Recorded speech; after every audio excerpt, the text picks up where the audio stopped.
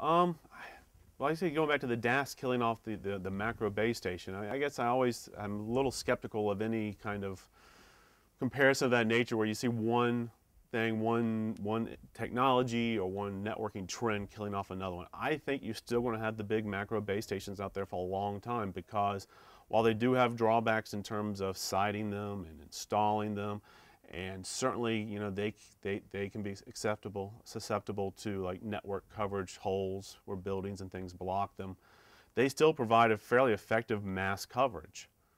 But at the same time, I think you're also going to see, especially as we move towards data-intensive networks, we're going to need to see better spectrum efficiency, where you see the deployment of the radio or the entire base station closer to the end user.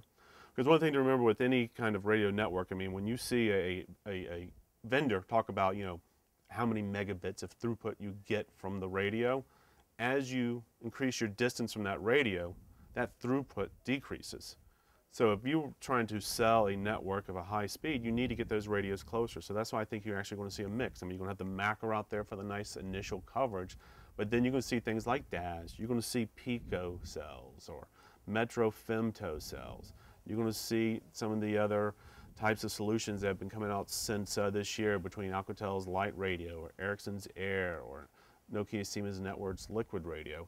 All these are somewhat designed for easing the installation, smaller footprint, and getting the radio closer.